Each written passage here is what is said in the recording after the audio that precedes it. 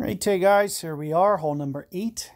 One of the things you can see my opponent here lining up for looks to be maybe a rough bump. I think you're going to be able to do this. I would recommend, if you're going to try it, maybe use the balk here.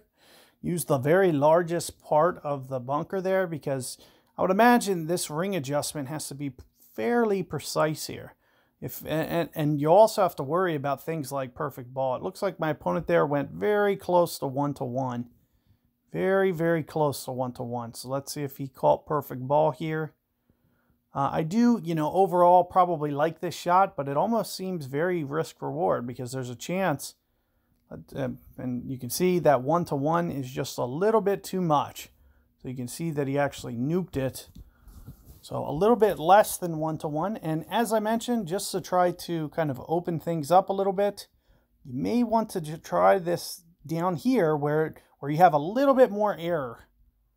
So you can see I have just a touch more error over here because it's a little bit larger. So I'm thinking something along the lines of this. You can see I'm kind of just pointing the ball guide to the right of the hole because there should be just a touch of wind effect. And why not? Let's try it, because I do think this is going to be overall a pretty good method for hole out here.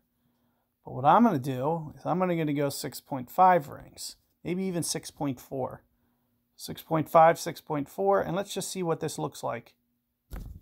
So we didn't catch our perfect ball, but I'm hoping landed, and it looks like it just lands, you can see it lands very left. So, had I hit perfect ball, it would have caught a little bit more of the right of that. It would have probably caught just a little bit more of the right there. And, a chance that would have went in.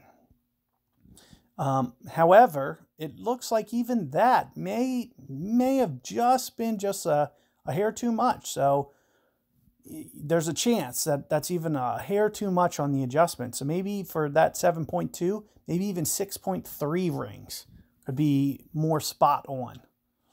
So keep that in mind. Good luck, and I'll see you guys on the next one.